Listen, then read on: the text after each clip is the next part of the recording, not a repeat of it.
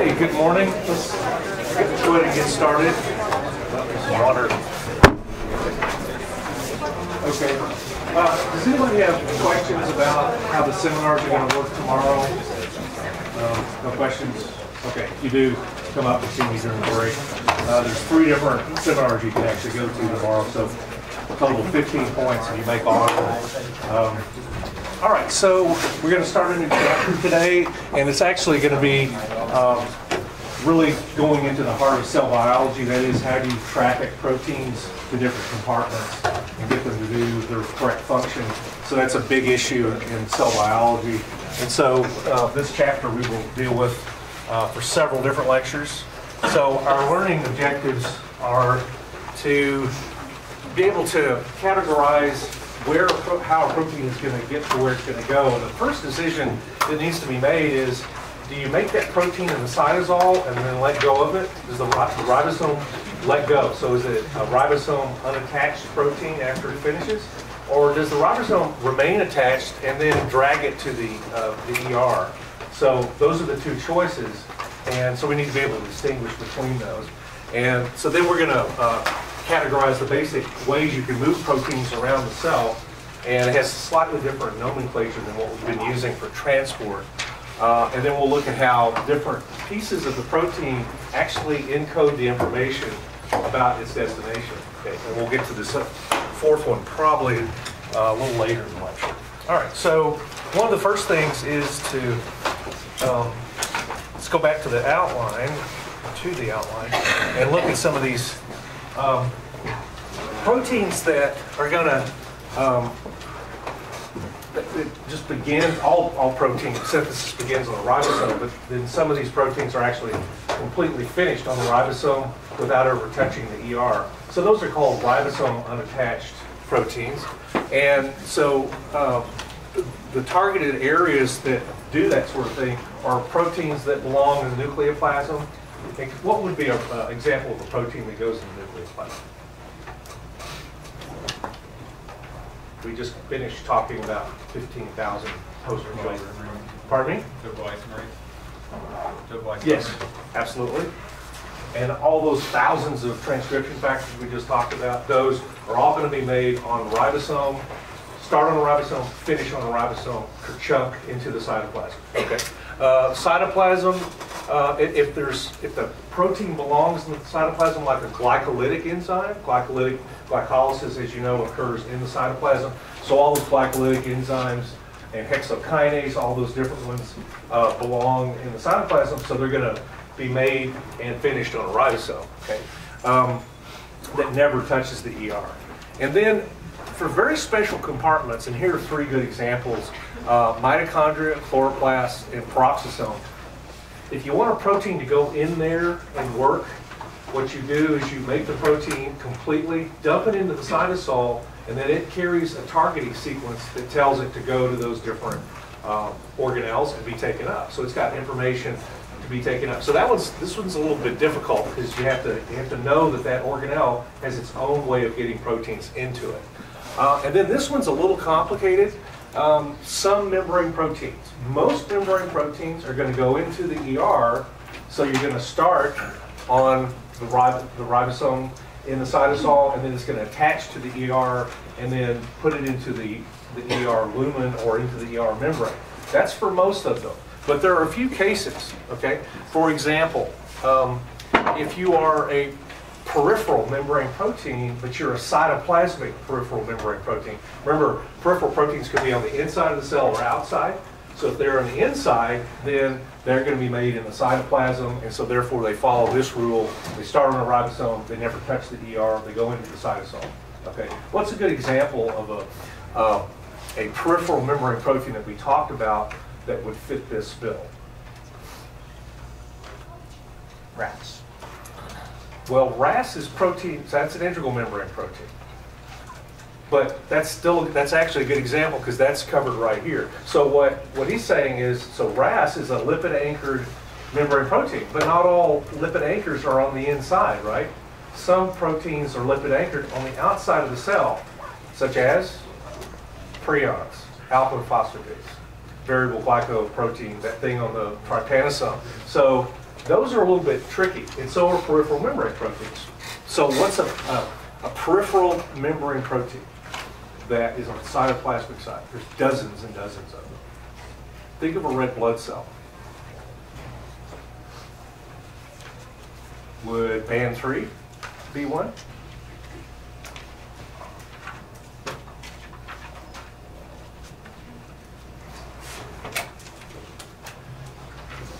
Glycophore? I can name them all. Okay, you think about that and then see if you can solve that. We'll go on to this list here. Technically, if it's a protein that's in the ER membrane or in the ER lumen, it's going to be made on a ribosome that ultimately becomes attached to the ER. Okay? If it's going into any of these organelles, those are all the ER, Golgi, lysosome, secretory vesicle, and the plasma membrane are all connected into what we call the secretory pathway. All of those membrane proteins, or if they're in the lumen of this secretory vesicle or any of those organelles, they have to be finished on an ER attached ribosome. Okay, and then we have the same complexity for integral or exoplasmic peripheral membrane proteins, depending on which side of the membrane they exist on. Okay, so, and then nuclear, this is another tricky one. So up here, you have to really be careful. If it's going to the nucleoplasm, it's made on a ribosome, it's dumped into the cytosol, it goes in through the nuclear pore, right? But what if it's going into the nuclear envelope? That goes into the ER, okay? And so we'll look at examples of proteins that do that. Okay, so what we want to do now is look at a roadmap of the different ways you can get proteins to go where they're supposed to go. This is a big deal because if the protein goes to the wrong place, it loses its function. Okay, so so there's 3 different ways, and again, the terminology is a little different. There's gated transport, transmembrane transport, and vesicular transport. Let's look at a cartoon of this rather than just the words.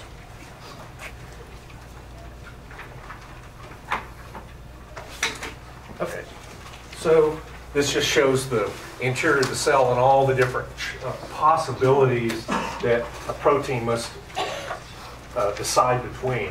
And it's really very packed and standing room only. So there's a lot of complexity in going from anywhere in the cell to anywhere else in the cell. Okay. So here are the 3 choices. What your book refers to as gated transport is a protein moving through the nuclear pore. It does not cross the nuclear envelope per se, it goes through the nuclear pore. So that's called gated transport. Do not confuse that with channel gating. That's a different issue. This is a whole protein moving from the cytosol into the nucleus and back. So proteins can go back and forth between the nucleus, the nucleoplasm, and the cytosol, depending on what their targeting sequence is. Okay, so that's called gated. Think of the nuclear pore as a gate. Okay, and we will talk about that right away. Okay, so the second method is to go actually across the lipid bilayer. That's complicated. You have a big how does a big floppy protein go across the plasma membrane? It cannot use a transporter. Actually, there are a couple that might be involved, but in general, it's too large, and so it uses this big complex thing called a protein translocator. So transmembrane movement occurs between the cytosol and the ribosome and the endoplasmic reticulum. So any of those secretory pathways, if you're headed for the lysosome, for example, you've got to start by going into the ER. If you're going to the peroxisome, mitochondria, if you're going to chloroplasts, what happens is you first are dumped into the cytosol, and then the targeting sequence takes you to these different organelles, and you're taken up because you have the license to enter. So that's a little bit complicated. But that's still transmembrane transport. Okay. And then the final method is vesicular transport, and that is we're going to move a protein by putting it in a vesicle and shuttling it, infusing it to a different destination. That's a little bit more complicated, so to look at that. So if you're going to use vesicular transport, you're always going to start off in the ER. Okay? And the steps are, here's the donor membrane, and here's the target membrane that you're going to fuse with. And so what you do, here are the cargoes. This is what we want to move. And those cargoes can be soluble in the ER lumen, or they can be integral membrane proteins. And what you have to do is bud off a vesicle. So there's a way to bud off those vesicles into a coated transport vesicle, and immediately you have to uncoat the vesicle so that it displays the targeting machinery.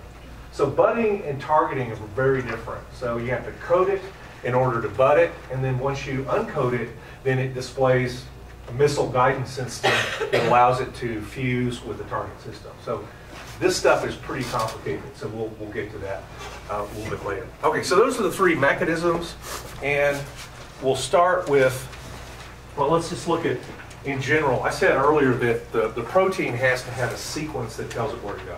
It's actually embedded in the sequence, the primary sequence. Okay, so we'll look at a couple of examples, but we're not going to memorize this whole list, obviously. All right, so if you want to go into the nucleus, that's called a nuclear localization sequence. It has some general characteristics. Usually there's a couple of prolines, and then there's a stretch of positively charged amino acids. So that little patch is going to tell it that it has the license to go in to the nucleus, and we'll look at that mechanism today. What if you're in the nucleus and you need to leave? Okay, so if you've been somehow you got in there, but you actually have some function outside in the cytoplasm, you need a nuclear export signal. Okay, and that has alternating leucines generally, but there's a lot of hydrophobic amino acids, but leucines tend to be the preferred amino acid in that little patch. So that tells the cell machinery that it can go through the nucleus in one direction, which is back into the cytoplasm. And some proteins that shuttle between, they actually have both of these. So they have that sequence and they have that sequence. That makes them pretty interesting. Finally, the other one, we're going to ignore all these special ones to get into peroxisome. And our poster child for a transit sequence, that is to get into an organelle, is going to be the signal peptide. And that's what this thing is here. And it has various characteristics. It's usually got one or two positively charged amino acids, but this sequence here doesn't have it. Okay, even though the book says, well, it should have one or two positively charged. This is really important. It's a stretch of at least 10 amino acids that are all hydrophobic. That's because this is going to hang up in the lipid bilayer. Okay? And then there's a bunch of polar residues, some of them fully charged, some of them just polar. And this is where this is going to get cut off, because you don't want to leave the signal peptide attached to the protein because it has no function in the protein. It's just a target. It's not part of the enzymatic catalytic center. So it's just a targeting sequence. All right, so those in general are some good examples of things. And so let's look at a practical example. This is the gated transport between the nucleus and the cytosol. All right, let's refresh our memory about the architecture of the nuclear envelope. And remember, the ER is the nuclear envelope. It's attached to it. Okay? But we give it a special name when it is attached to the nuclear lamina. And so this is the nuclear envelope. This is the outer nuclear membrane. This is the inner. What separates those two are these nuclear pores. That actually defines which side of the membrane you're on. Okay? Otherwise, it would just be a sac. Because up here, which one of these is the inner and outer? You don't know, right? It's just the ER. But when you touch the nucleus, you then have an inner and an outer membrane. Okay? Now, on the inside, you're very familiar with the fact that there's a nuclear lamina. That's what holds everything together. In fact, the way the cell breaks up the nucleus in mitosis so that the two microtubules can get at the chromosomes is to phosphorylate this lamina, and it breaks apart. And the whole nuclear envelope will fall apart. Okay, and we'll look at that very briefly. And then you have these little entrance ways. These are the gates, these nuclear pores. The more active the cell, the greater the number of nuclear pores, because there's more information coming in and out of the nucleus. So it's very, very dynamic. So let's look at the structure. Well, there's the nuclear lamina. Remember, it's a type of cytoskeletal filament, and it's specifically called intermediate filaments. It's not microtubules, it's not microfilaments, it's intermediate filaments. And this is actually holding on to the inner nuclear membrane with one side, and the other side it's using proteins to attach to chromatin. So it's actually holding on to DNA. And if the DNA is attached to the nuclear lamina, what kind of chromatin is it? Is it heterochromatin or euchromatin? It's heterochromatin usually. Okay, so, all right. Now, this is the nuclear pore structure, and we do not have to memorize all these different components. Basically, it's composed of proteins that are called nucleoporins, which tells you it's a nice choice of words, and they tend to have repeats of 2 amino acids, phenylalanine glycine, so it's FG repeats, FG, FG, FG. And those FG repeats are going to be used as like rungs on a monkey bar for proteins to bind to and swing through this device. Okay, so it's got 8-fold symmetry, and you can actually see that in scanning or transmission electron micrographs. You could count them, there's 8-fold. And you can look at it from the side view, and it's got little filaments coming into the nuclear pore, and it's got little fibrils that jut out into the cytosol. And so this is a pretty accurate figure. All right. So now let's look at where's the permeability barrier. Okay. If you are 9 nanometers in diameter or smaller, you can diffuse through this little tortuous place. You go right in there. Okay. And these are all these sequences jutting out here contain the nuclear porins that this thing is reading. Okay. But you don't need to read it if you're small. You can just go right through there. That's about 60 kilodaltons if you want to do molecular weight versus diameter. Now, the cutoff is 49 nanometers. If you're 49, if you're above 6 and up to 49, you need to go through using an active transport mechanism. So you will have to be helped across, and there are proteins that do that. Okay. So there's a size exclusion property, but big things and small things can go in. But there is no difference between the pH of the cytosol and the pH of the nucleoplasm because, for one thing, there's no pumps that are changing that acidity, but protons can go through here all the time. They're not excluded.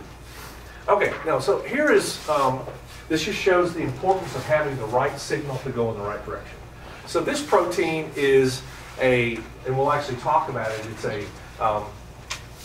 nuclear antigen of an activated T cell, nuclear factor. So this is a transcription factor, and it has this sequence, I believe it's on the N-terminus, and we would recognize that as a nuclear localization sequence, an NLS, right? Because it's got a couple of prolines, and it's got a string of positively charged amino acids, and if it has that sequence, and you put a fluorescent probe onto that protein is only going to be located in the nucleus, because as soon as it's made, it goes right into the nucleus, right?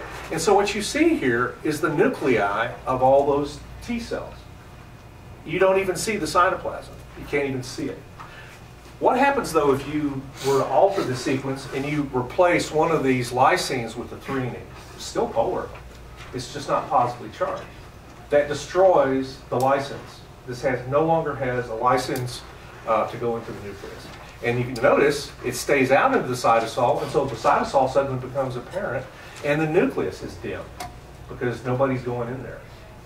So this is really important. You can't mess with these sequences very much. Very conservative. Okay, and is there a sequence to leave? Absolutely, it's just slightly different. It's got leucine, skip one, leucine, skip one. So there's a different type of sequence. Okay, so this is gated transport. And the first thing we need, let's start with a protein like the NFAT, nuclear factor of an activated T cell. And so that's the cargo, and it must have the nuclear localization sequence. And so that's this little, it's slightly different, you know, it's pretty much the same, but it's got a few differences. But it's all going to be recognized by this thing, which is a nuclear import receptor. Okay. So this thing has 2 little binding sites. One is for the cargo protein, and one is for something else inside the nucleus. Okay. So it holds on to it, and you can get real complicated. What if your little signal doesn't fit into the available import receptors? Well, then you can use an adaptive protein. So we're not going to worry about that complexity, but just understand that it exists. Okay. But the hallmark is In order to go in, the one thing you need is an import receptor that binds to the cargo. Okay, the other thing you're going to need is this switch. Okay, so it looks familiar, or should look. These are small GTPase binding proteins, and we've looked at this before because this is how you regulate the eukaryotic initiation factor. Remember that complicated story. This one works the same way. Okay, and here's the classic GTP switch. When it's off, it's bound to GDP. Okay, when it bumps into its guanine nucleotide exchange factor, it's GEF. What it does is it causes that protein bumping into this, causes it to lose GDP and pick up GTP. Okay. So when it's in the GTP bound state, it's now on, and it changes from being a quiet protein to having a little signal there. Okay, and so this thing can bump into proteins and bind and tell them to do stuff. Right? Just like phosphorylation works. So it's like phosphorylation, except you're moving a nucleotide on and off to turn the protein on and off, or off and on. Okay, and then of course to complete the cycle, if it bumps into this clothing store, then it causes that to split the GTP and eject the phosphate, returning it to the GDP bound state, which means it's off. Okay. So let's go back here. And let's see, so this is RAN, and it's kind of a neat name because it runs things in and out between the nuclear pore.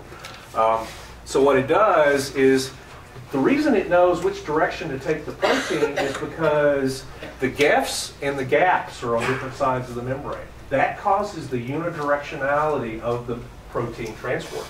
All right, so the RAN GEF that's going to cause the switch to come on is located bound to the chromatin. It's actually bound to the DNA, not the DNA, but the proteins that are attached to the DNA.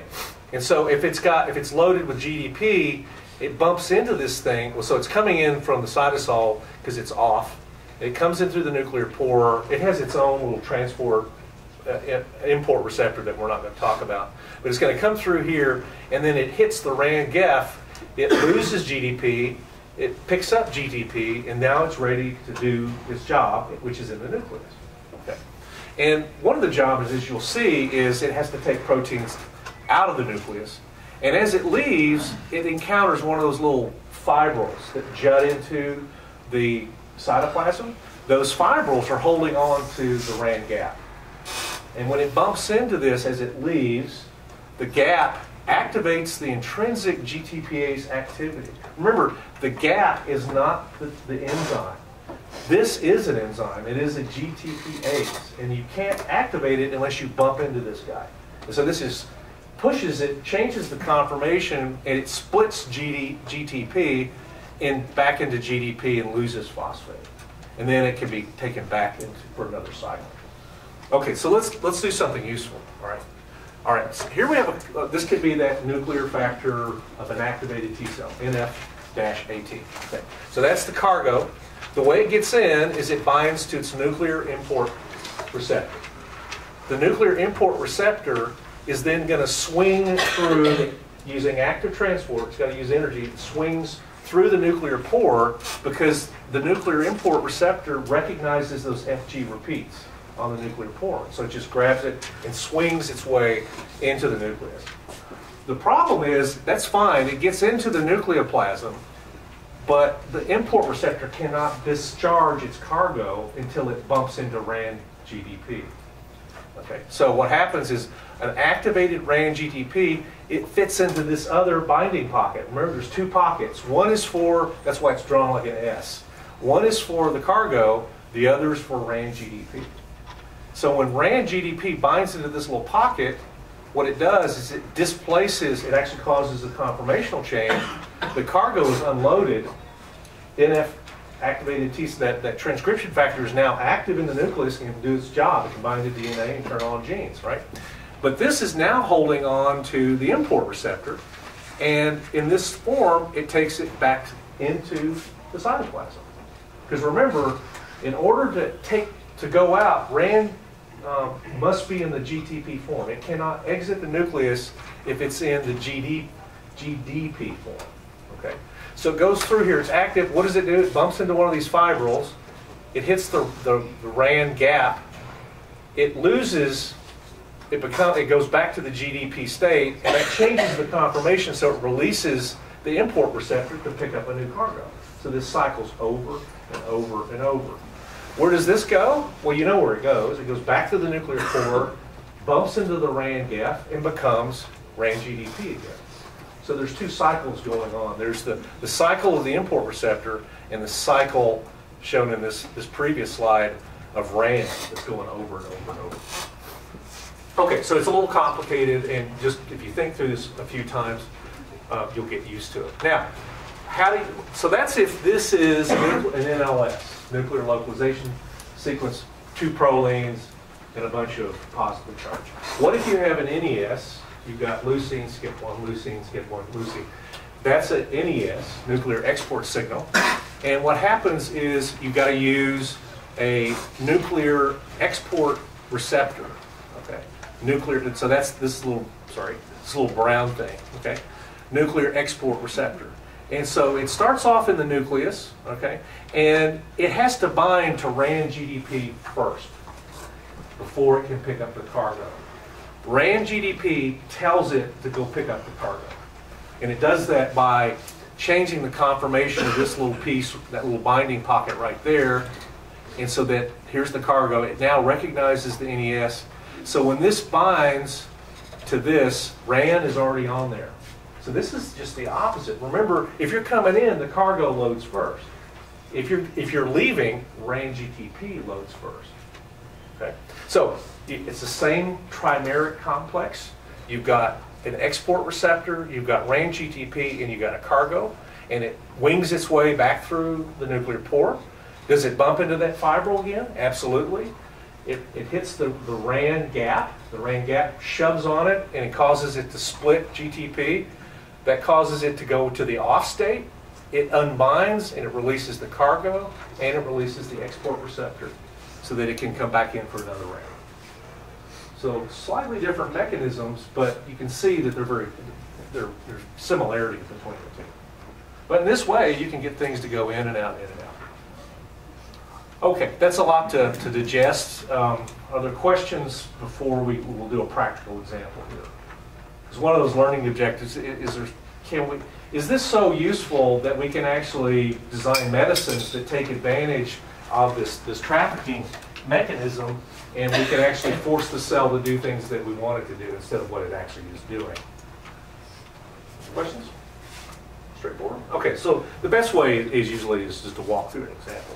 Okay, so this is a T cell. Okay, it's found in it's a type of lymphocyte, and T cells are known for attacking things. There's lots of different T cells.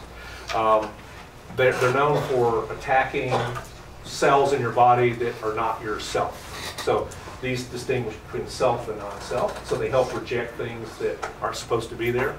And that's when they get really activated. So in the activated state, we're not going to talk about how that T cell becomes activated, because that's a really complicated story. But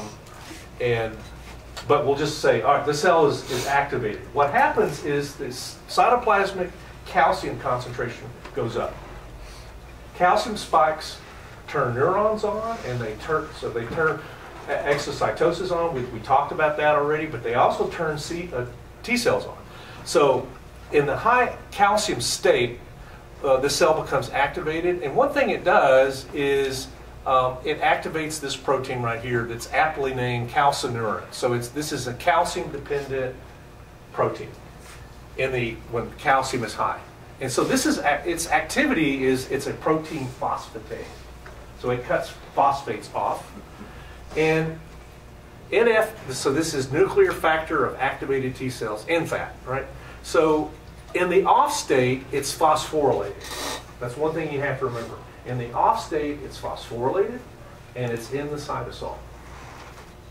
Okay.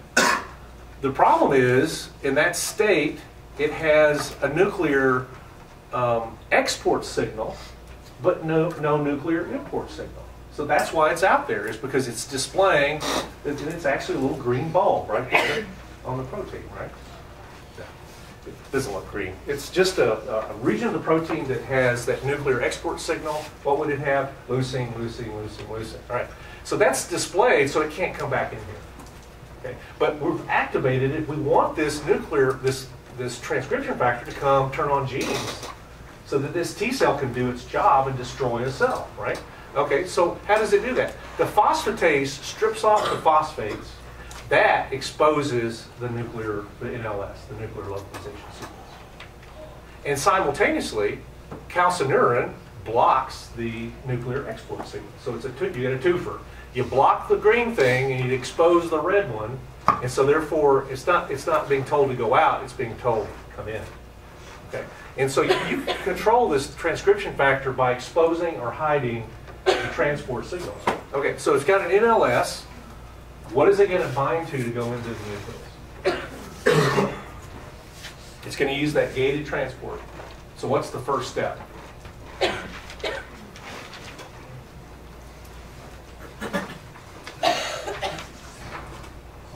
binds to the nuclear import receptor.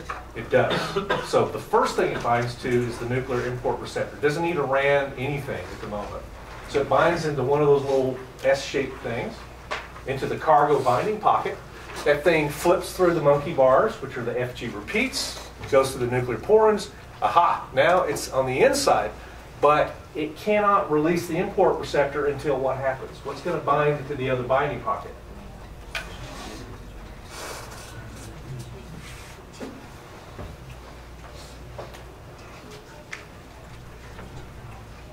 Somebody say next, what? Yeah, the switch, the GTPase switch. In what form must it be? The GTP on state. So that binds, so you can't see that going on here, but you need to imagine that this part is in one little piece of that binding pocket. The other binding pocket is going to pick up RAN GTP, and that's going to eject the cargoes. The calcineurin and the nuclear transcription factor are now released to do their job, and you can't see it, but RAN GDP is now bound to the import receptor and takes it back out. Right. So that completes the cycle. And as it leaves, it's carrying the import receptor. It bumps into one of the RAN gaps, and that causes it to split GTP back to GDP, which turns it off, and RAN GDP is going to come back into the nucleus to get reloaded with GTP. Okay, so that's all hidden in this diagram, but you need to be able to project what's going on there. So now we have the cargo that's free and can bind to DNA. It has some DNA binding motif, which you could look up. It's going to bind and do all the stuff that we talked about for the first 3 weeks of the class. All right, so now it's in there. It does its thing. It tells the T cell to destroy the non-self cells. And if you have an autoimmune disease, it will destroy your own stuff. So it's relevant to that type of disease too. So what tells it to go away, to stop killing things? What happens is the calcium signal decreases. It's actually the frequency of calcium pulses decreases, but that's neither here nor there. So low calcium in the T cell is felt in the nucleus just like it is in the cytoplasm. Why? Because calcium goes through here freely diffusing. There's no membrane for it to cross. All right, so what happens is, in that state, a kinase phosphorylates the NF-18. What does it phosphorylate? It phosphorylates the nuclear localization sequence area.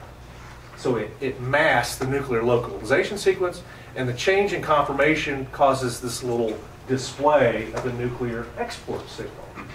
Okay, now, how do we get out of the nucleus? What's the first step? It's slightly different from what we just talked about coming in. You still need two key things that you always need, but the sequence in which you need them is slightly different. You're waving a flag that says, I need to go out. And there's the piece of protein.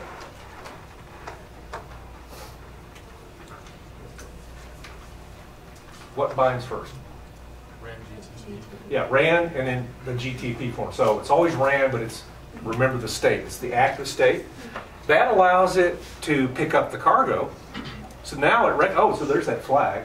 Okay, so now that that export receptor is holding on to RAN GTP. It recognizes this as a trimeric complex. It then crawls back through the nuclear pore and monkey bars, and then it hits one of the fibrils, which causes RAN GDP to split off a phosphate and become RAN GDP. It's off, it dissociates, the export receptor dissociates, it returns this back to the resting state.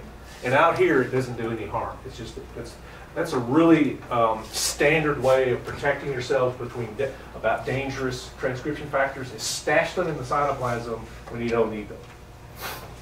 Okay, so let's take a practical medical example. So what if you've given a person a new kidney and it's not a perfect match, so there's going to be activated T cells all over the place. Okay, and so what do you have to do? You need to, what kinds of drugs do you give them, just in general? Other immune depressants. Immunosuppressants, right? And so a classic one is something called cyclosporin A, and there's also FK506, just whatever. Cyclosporin A is an immunosuppressant. How does it work? They both work, the one I mentioned earlier, work in the same way. It's a drug that comes and inactivates calcineurin.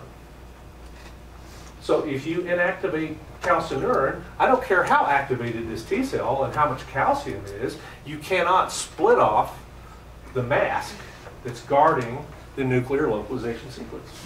And that person does not attack the newly transported organ. Okay, so you can play this game with the immune system in all kinds of different places to get the type of response that you want. Is it dangerous to be messing with this? Absolutely. There's side effects and all kinds of things, but it's better than not having a kidney. And we're getting better at it, so there's all kinds of things we can do. All right, questions about this? Okay, let's take a break.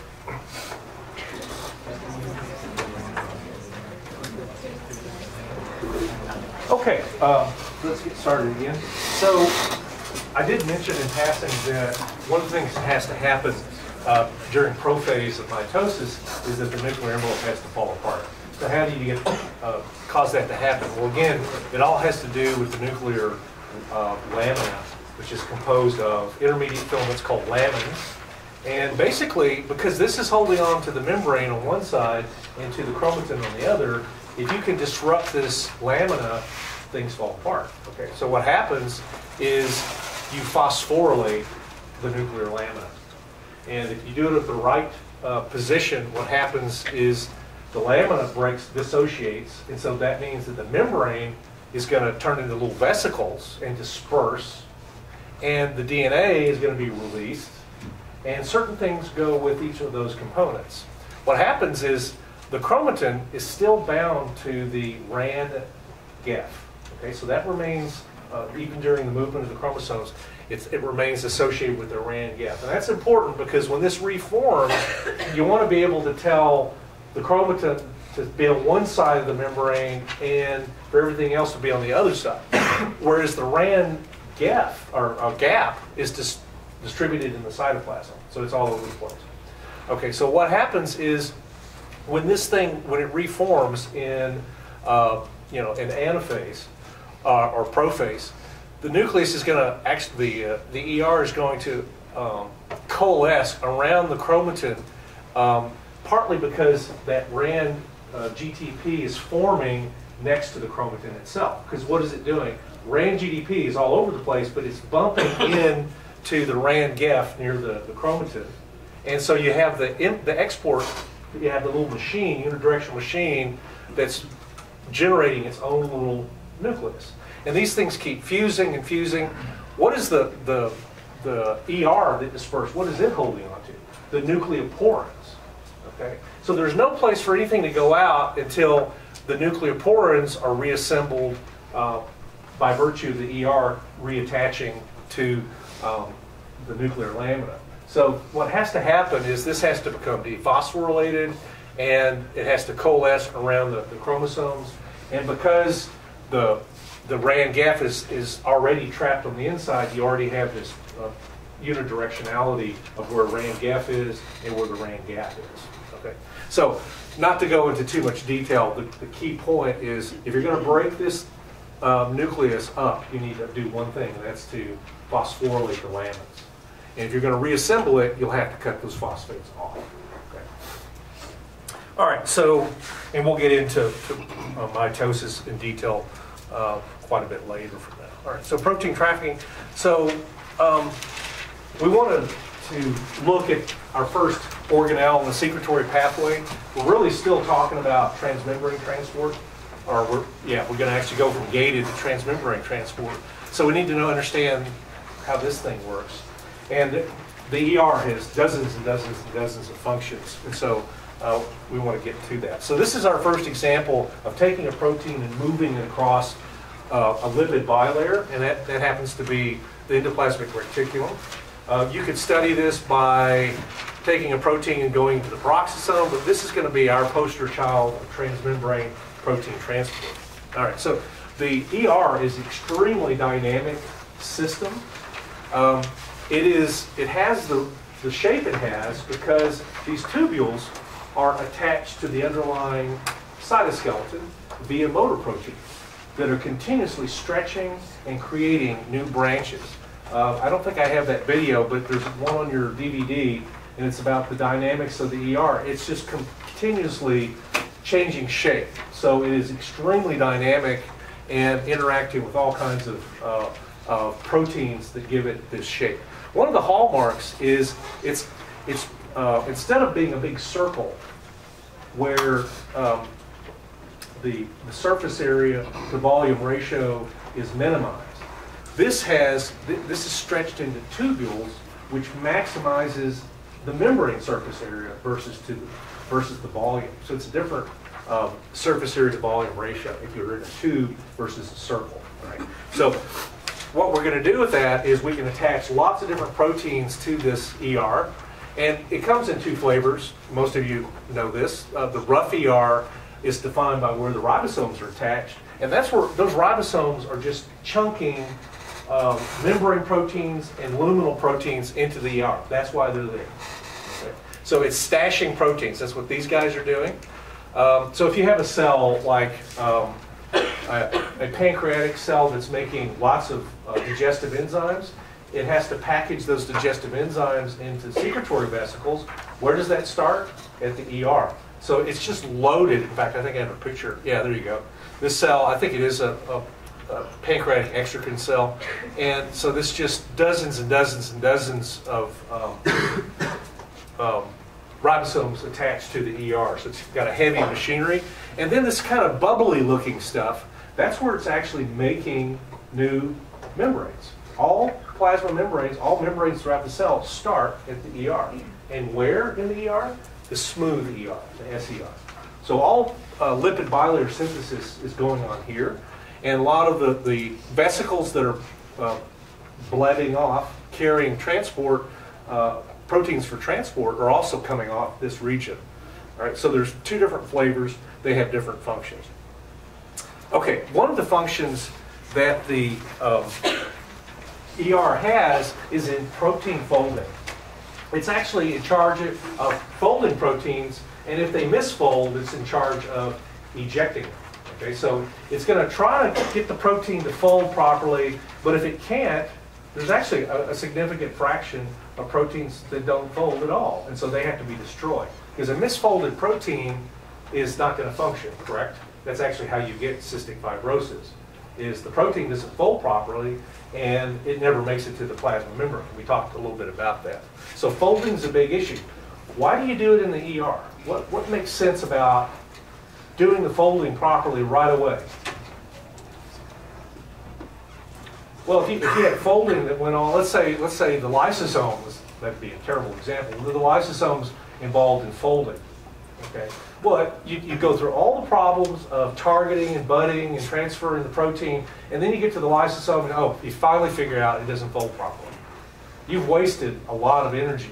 Why not do it right away? As soon as these proteins come in through the ER into the lumen, they're met by a bunch of different proteins. Okay, one group of proteins is a protein called, or an enzyme called protein a disulfide isomerase. It tells you exactly what it does. It takes a protein like this. This is an oxidizing environment, and it causes these things to form and reform. Okay? Why would you want to do that? Once this can form, this spontaneously will form in the lumen of the ER, where the oxidizing environment. And so let's say it forms this right here. What if these are not the two correct cysteines that need to be joined? What if we really need to take this cysteine and bind it to that one, and this one needs to kind of flop around and bind to this one? That's what PDI does. It continually breaks them and reforms them until it forms the lowest free energy state. That's usually the most stably folded form of that protein. So PDI is involved in folding the protein correctly. All right, so another protein that does this is called BIP, okay? And it's a really uncreative name. It lives in the ER lumen. It should be B, little I, big P, binding protein. It is a molecular chaperone. Okay?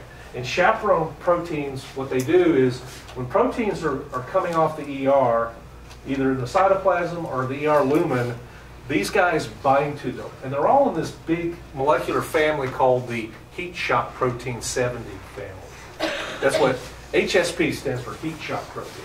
And heat shock proteins got their name because they appear in the cytoplasm when the cell is under heat stress.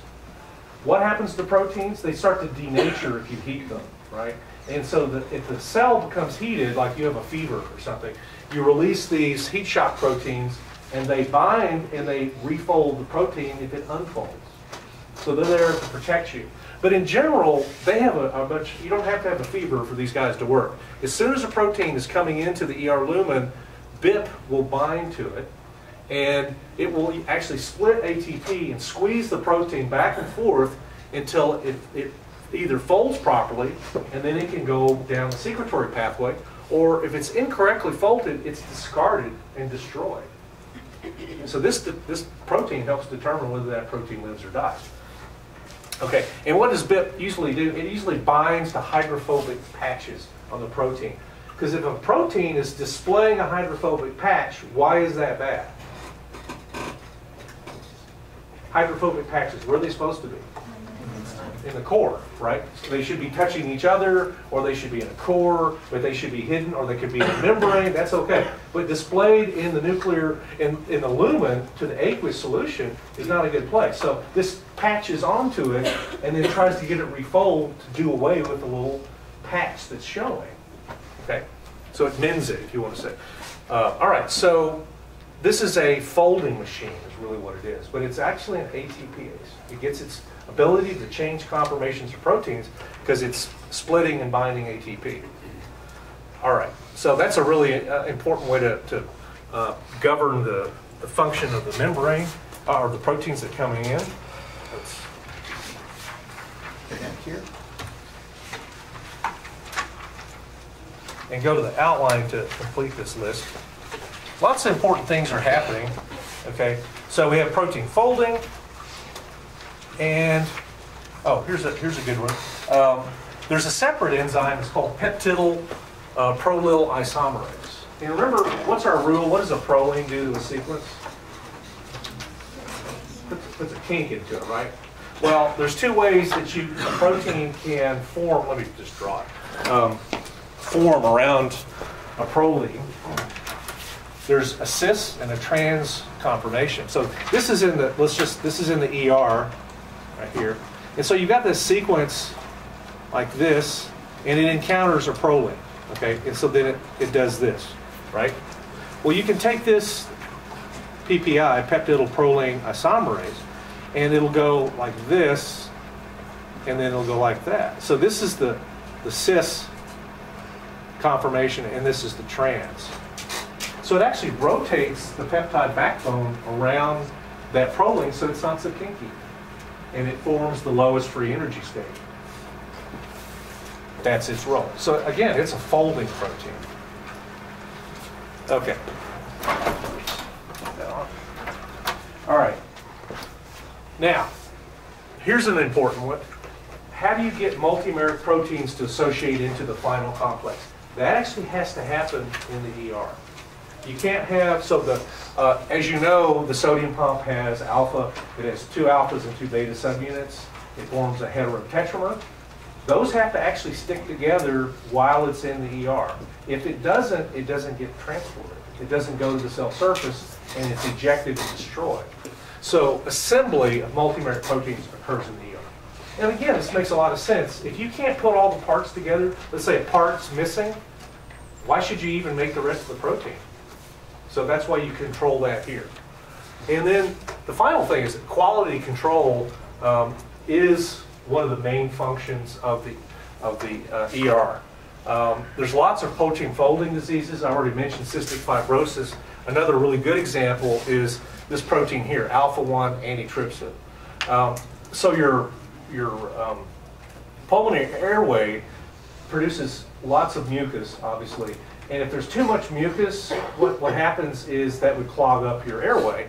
And so it produces a protease called trypsin that chews up those glycoproteins and keeps those makes it easy for those to be swept away. And that's why you need the fluid transport to sweep that stuff out of the airways. But what happens is you need this thing to be secreted along with it so that that trypsin doesn't chew up the airway itself. If you just let the trypsin chew away and you don't control it, you'll get emphysema. And that's what's wrong with people that have this inherited form of emphysema. They make this antitrypsin, but it doesn't fold properly, and it's destroyed. So trypsin in the lung is unopposed, and the person destroys their own lung tissue. Okay. So again, it's a protein folding problem. We'll come back to this quality control in a little bit because this is sort of a major story. And the other question you should be asking, where does it destroy the proteins? How does it get it out of the ER? That's a different question. Okay. So let's talk about the smooth ER specifically. I've already mentioned to you that this is where all the phospholipids are made. We'll get to that in just a moment. This is also where all steroids are made. Steroids are actually, it's a shared function between the smooth ER and the mitochondria. They keep passing the steroid nucleus back and forth until they turn it into testosterone, estrogen, glucocorticoids, or whatnot. And it only occurs in certain tissues. But if you look at an electron micrograph of a cell that makes steroids, it'll have little tiny circles instead of these long looking things that I showed you for that pancreatic exocrine cells. You won't have a lot of rough ER, but you have tons and tons and tons of tubular looking smooth ER. And actually, because the mitochondria participate in this process, what really looks weird is, you know, the traditional form of the infoldings of the intermitochondrial membrane. We have those little infoldings. What are they called? Cristae, right? They have tubular cristae, so they're little circles instead of these flat sacs. So the cell looks very different for a cell that's making steroids. And one of the big components that does that is the smooth ER. Okay. Your ER is a really important center for detoxification. So if you encounter some xenobiotic, that is something that MDR1 would love to transport, and let's say it makes it past MDR1 and hits your cell, you still have another weapon, and that's the smooth ER. It's got lots of single-pass enzymes that are called oxygenases, and they all in this family called cytochrome P450. Right? And I'll show you why that they are single-pass membrane proteins that are in a very particular orientation in the membrane. But what they do is they add oxygen atoms in various combinations, hydroxyls, ketones, all kinds of things, that when they do that, it makes the drug that was hydrophobic hydrophilic. And then you can excrete it because it's soluble in water. That way it doesn't stay stuck in your membranes and do damage to whatever tissue it's been concentrated in. So detoxification, really big, important thing. And then, where's one of the big detoxification centers in your body? What organ does that you know of? Liver. There's tons and tons of smooth ER. Okay. This is a really important one. There's very few cells that are designed to release glucose. Most cell types take up glucose because that's their energy source. But liver, and these three tissues, liver, intestine, kidney, they're there to make glucose when you're not eating. And so they have to have the machinery to release it. Well, getting rid of it is not a big problem. They all have glutes, all right? But the way you get it from, so if you break down glycogen, it's going to be in the form, it's going to go glucose 1-phosphate to glucose 6-phosphate. You have to take that phosphate off in order to eject it through the glute. Because remember, a glute transporter will not transport glucose 1 anything. It transports glucose and glucose only. Okay, so somehow you've got to be able to split that off, and you need this enzyme, glucose 6-phosphatase, and that's located in the ER. And let me draw a picture, because it's, even though it sounds simple, it's not terrifically simple. Okay. Okay, so you're in a liver cell, and so this is the liver, and you have, say, it's probably in the liver there's actually GLUT too. So you want to get glucose and then shoot it out of the cell, right? Okay, so here's the ER, that, and what you have is you actually have an antiport that's going to take in glucose 6-phosphate and pull it into the ER. So glucose 6-phosphate comes in. Now, if this is an antiport, you have to eject something, and that something is phosphate. So you're going to eject phosphate, and you're going to pull in the substrate. And what's going to actually take care of that is this enzyme. This is going to go through here. And so what this is keep it the same color. This is glucose 6-phosphatase. I'll just abbreviate it, PAs. So this is the phosphatase that's going to clip off that phosphate. Okay? And when it does that, so this is going to come in like that. The phosphate will go there. It's just been clipped off, and that will release the glucose. Right? So you've done the job now. But you're in the wrong compartment. So you've got to be able to get glucose back up to the cell so it can diffuse out. So you've got to have a transporter that kicks it out of the ER.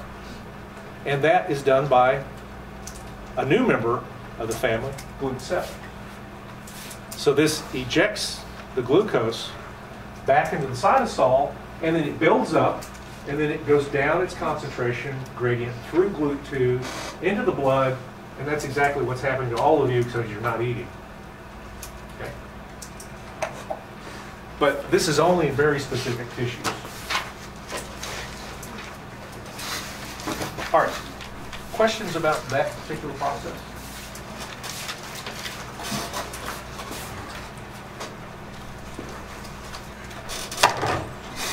Okay, so we did learn those for a reason, so we're starting to put these systems together.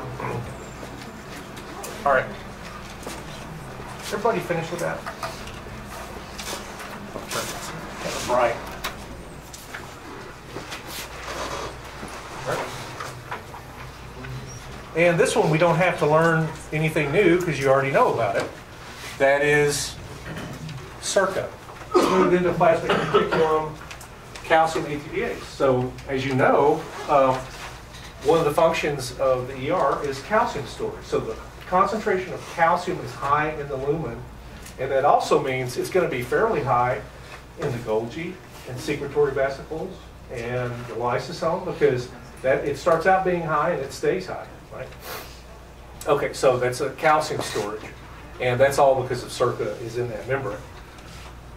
Here's I mentioned this earlier that the ER, the smooth ER, is the site of all lipid synthesis. So this is hugely important.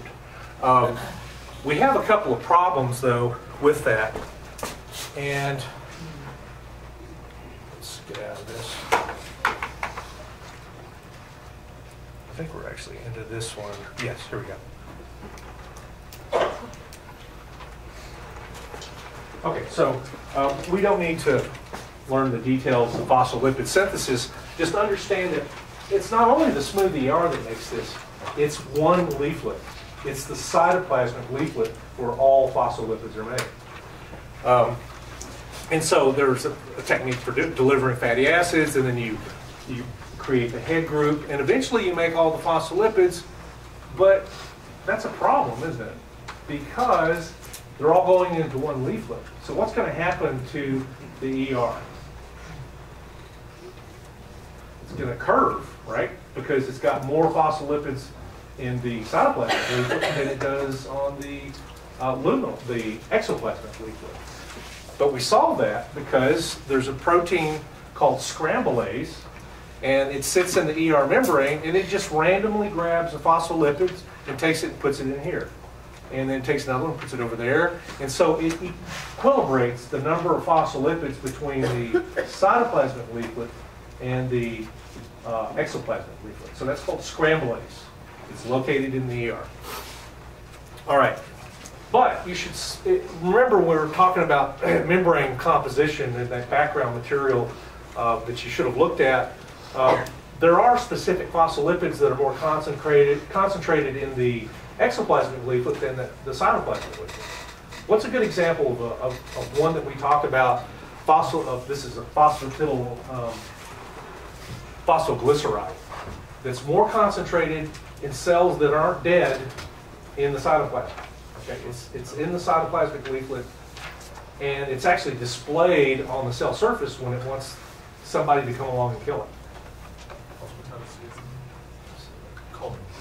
Serine, yeah, phosphatidylserine, right? And so how do you make one of them go? So you have the scramblase, it's putting them in both membranes, right? But there must be an enzyme that moves particular phospholipids to the correct leaflet. And that one's called flippase, curiously enough. So flippase is different from the scramblase because it's very specific for specific phospholipids. A good example of a phospholipid or a membrane lipid that is on the exoplasmic leaflet would be what? What's our rule that something in the exoplasmic leaflet, there's a couple of things that might happen. We're talking about the lipids. Yeah, glycolipids. So all the glycolipids need to be flipped to the exoplasmic leaflet, and so the flippase does that, a different type of flippase. Okay, so there's specific and non-specific movement of these phospholipids, because remember, why do you need those proteins?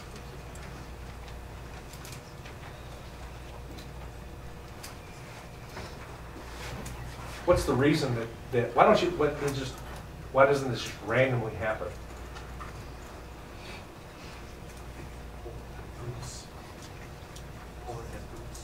Pardon me? Would have to go through the plane, the lipid bilayer, and that's energetically unfavorable. So it does not happen. Okay, and then there's the different things. Okay, so let's make sure that finishes. There is one other little protein in it. What if you want to take a phospholipid and move it to a completely different organelle? Okay. That's handled by this group of proteins called phospholipid exchange proteins. So you can actually grab one and take it from the ER and distribute it to the plasma membrane without having to go through the secretory pathway. But the main way of moving phospholipids in mass is by vesicle trafficking. That's where you take them in bulk. So you don't do all this single stuff. You make a vesicle and you move the vesicle, and you get two things for that. You're changing the concentration of phospholipids, and you're carrying the cargo. So that's a really neat way to take care of two different problems. Okay. I think that is that. And we're going to just get started on this. We have to kind of push on because we missed a whole day due to that overwhelming snow that we had. Okay, now let's do this is the really big issue, and this is how do you translate a huge protein across the plasma membrane? Okay, most of the proteins go in co-translational. Co-translational. What does that mean? So you got a protein that needs to be in the membrane or it needs to be in the ER lumen. And so it's going to be attached to the ER at some point. Here we go. So here are the two choices.